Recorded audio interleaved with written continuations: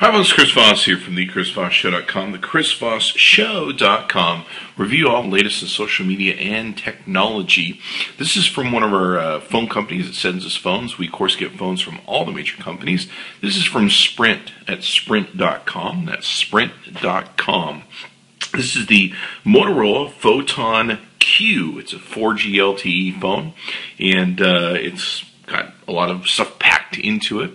And so let's get into the details of it. Be sure to subscribe, of course, to the Chris Voss Show on our YouTube channel so you can see all the great and latest reviews and phones that are out there on the marketplace as we are always comparing them.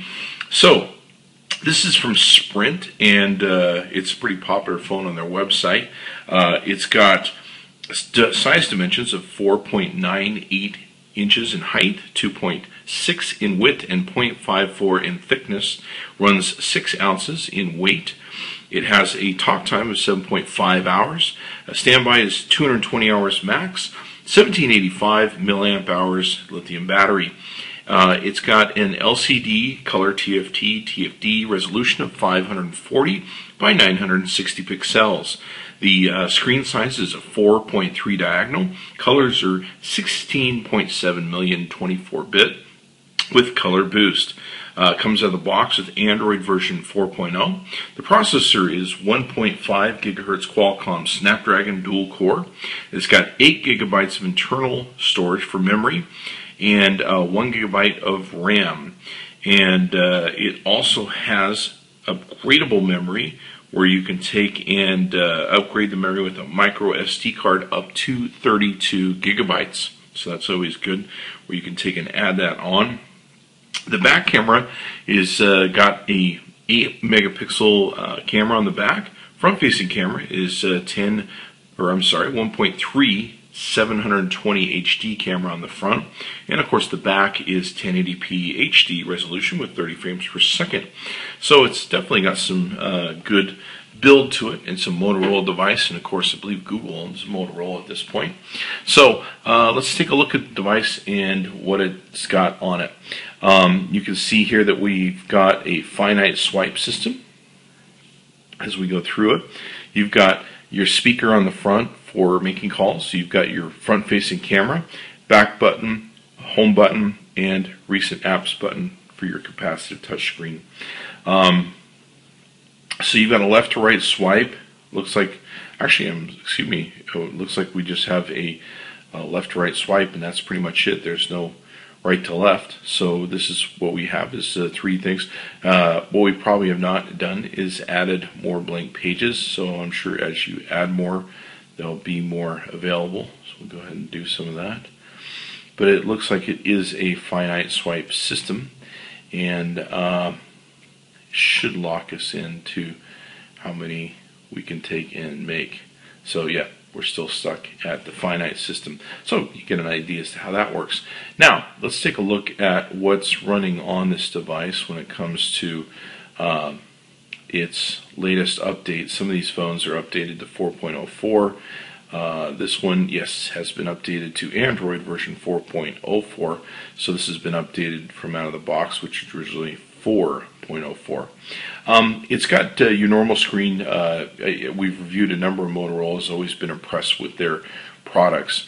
You have, of course, your widget system. You can do live wallpapers if you so choose on here, and gallery setup, all that good stuff. And they make great phones. They make beautiful phones, great screens, great colors, and of course we're going to get a chance to review them. You can see here the drop-down notification menu, how it works, and all that good stuff. Let's see. Now, the one thing that is an aspect about this phone is it has a slide-out keyboard. So it has a keyboard that slides out. You've got a 5-row keyboard that's here. You've got some microphone holes here and here. It is pretty nice that I like it, where it's got a nice textile gripping area here where you can easily grip the device, and the buttons are very responsive and feel really good.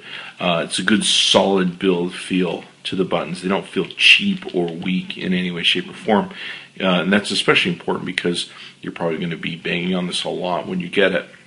So I like the the feel of this here on the device and how it gives you the ability to grip the device very well. I'm doing this with one hand, and at 5 ounces it's a little heavy, so it holds up really well. You can see the back of the device we'll get into, but yeah, the features of having the keys the way they are important. As you can see, it's backlit, so at night you'll be able to see the keys, which is also important.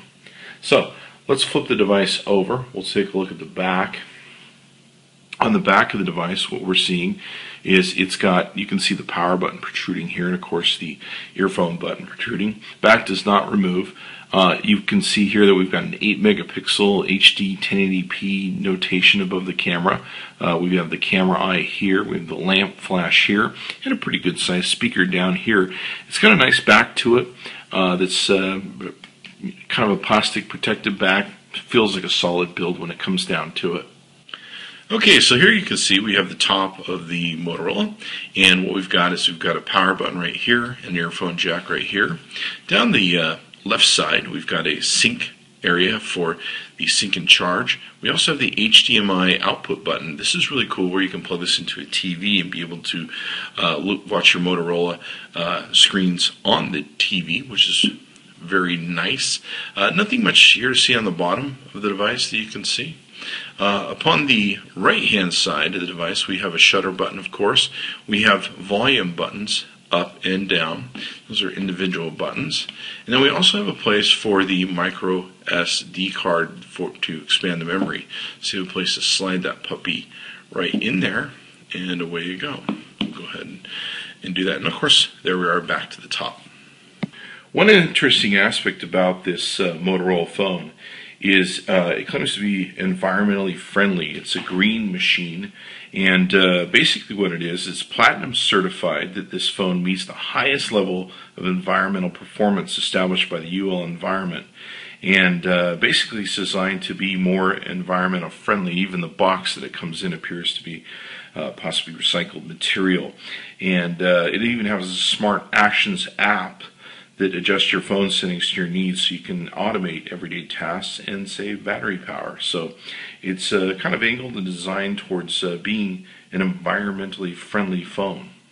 Okay, so here we can see the Geekbench 2 score. This is the app for Geekbench, and it scored really well. 1410 is the score we're getting out of it. So it's a fast processor for this device. It's got an integer rating of 882, floating point of 2238, memory 1288, and 608 for the stream.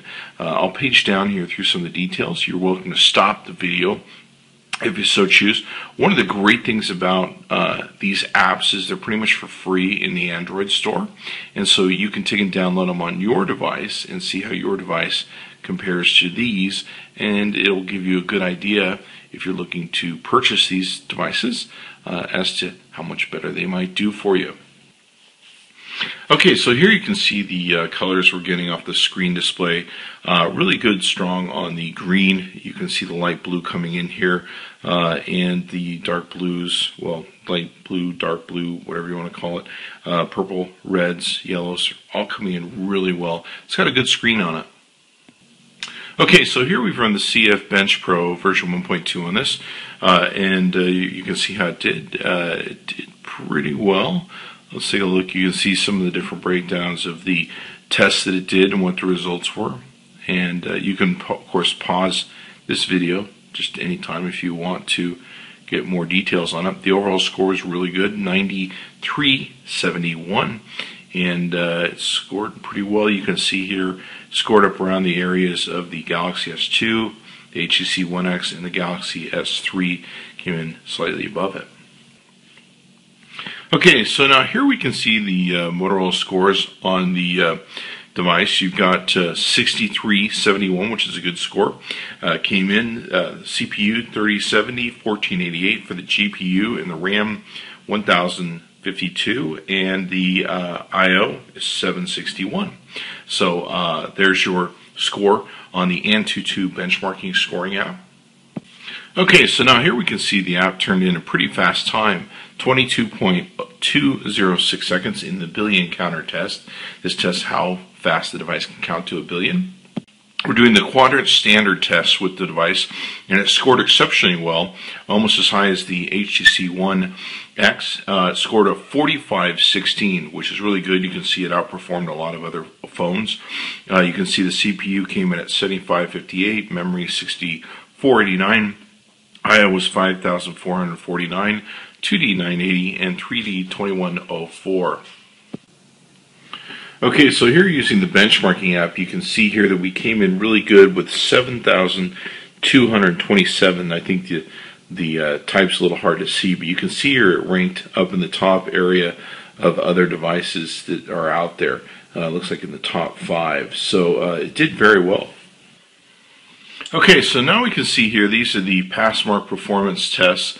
Came in with a 1959 score, which is good for the system. As we page down here, you can see the CPU test came with a strong score of 4816. Disk test 2782. Memory test 2223. 2D graphics test 2383, and the 3D graphics test of 617. Now this is a GPS test. This tests how well the device can figure out where it's on the planet and how many satellites it tends to pick up. You can see here it's picked up 22 satellites. It's got 16 it's using to come within an accuracy of 10 feet, which most cell phones do. So that's good.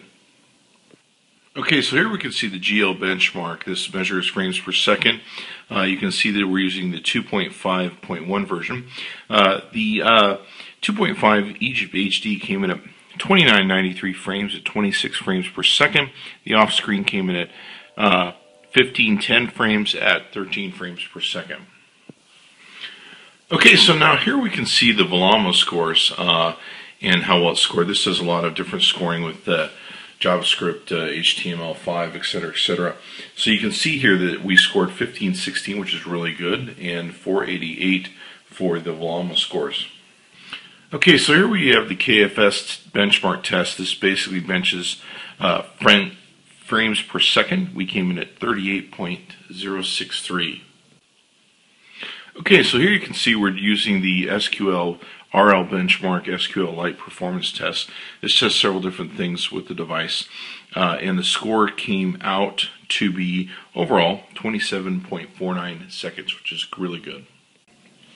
Okay, so now here we can see the amzn.to 3D benchmarking rating came in at 3271 for the benchmarking result. Okay, so now we're using the Andy benchmark app to measure the native and Java threads processing the device does. You can see here that it did 3,682 native threads and Java threads 143. Okay, so we couldn't find a 4G spot that's where we record. So it's, you're being able to get on 3G or 4G is going to depend upon where your location is, so check for that in your area. You can see here's the speed test results we got using the 3G network from Sprint. You can see our downloads and upload times.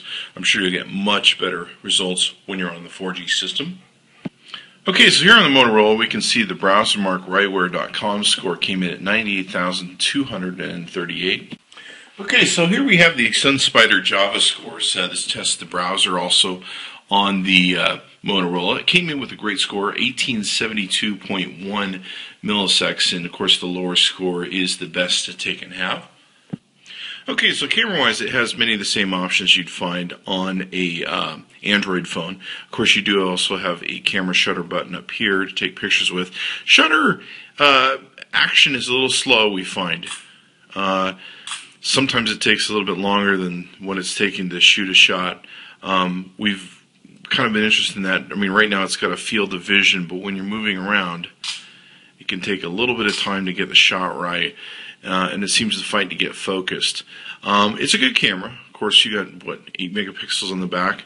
Over here you have your ability to go from front to back. Your shutter button, of course, your video to camcorder button. You, of course, have much of the same similar adjustments you can take and do. You can, of course, zoom in and out with the zoom in and out buttons. You can see here that we've got in settings, you can do widescreen, geotagging, storage location. Let's see what else we have. We have effects that you can take and do.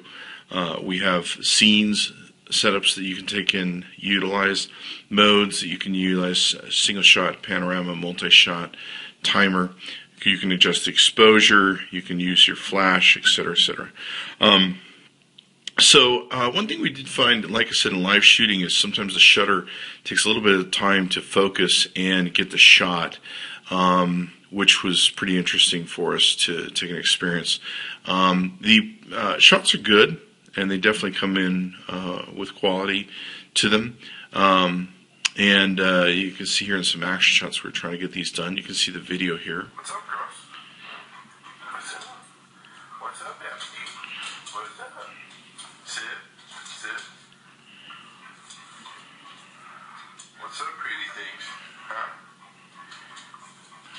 Hey, A little heavy on the greens, we noticed in the filming and stuff like that. Now, we did use it, and this is a complete darkness shot where we're in the complete dark, and we're using the lamp video. And it has an awesome lamp video. I mean, it really lights up the room. In fact, you can see the circular area on the wall where it really lights up an area really large. And in our storeroom here, it did a great job. Now, some of the colors, like I said, once again, you can see a lot of greens in here. The colors aren't as sharp on the box that we like to use to see how well the colors come out. And there's a lot of green in the room, but we have noticed that there's a lot of green being used in the shots. Now, one thing we weren't excited about, these were shots that were made with the camera, with the flash. This is probably one of the better ones we got. It had a problem with focusing, flashing, and shuttering, and taking the shot within time and being able to focus and everything else. So these are the shots we got. These were all taken where we took a shot and waited for the flash and the shutter and everybody to get along and shoot. The pictures are okay. They're not bad, but we're really excited. We seem to really struggle to get the shot off right. It's a good camera. I mean, there's not much bad you can say about it, but it's a good camera. I mean, it definitely takes better photos than something is in the 5 megapixel range and other things. We really would like a faster shutter was the one thing that we kind of noticed about it. But other than that, it's a good camera and should survive pretty well for you. Overall, we've been pretty impressed with the Motorola Photon Q4G LTE. It's a pretty impressive little device, and it rock and rolls. And the nice thing is it's got that beautiful keyboard in the back that you can take and get access to. And of course, it's environmentally friendly for those of you who that's important to. And of course, it has the latest when it comes to 4.04 Android software on it. Hopefully, we'll get a Jelly Bean update. You can always keep your fingers crossed. But be sure to check it out. You can go to our friends at sprint.com. That's sprint.com. Tell them Chris Voss sent you. Chris Voss tested, Chris Voss approved. Definitely look forward to more Sprint phones that we'll be reviewing in the future as they send them to us. Be sure to check back often and subscribe to the Chris Voss Show and the YouTube channels. Go pick yourself up one of these little Motorola babies and rock and roll. And make sure you tune in with it to see how we're doing with the latest phone reviews. Thanks for coming by.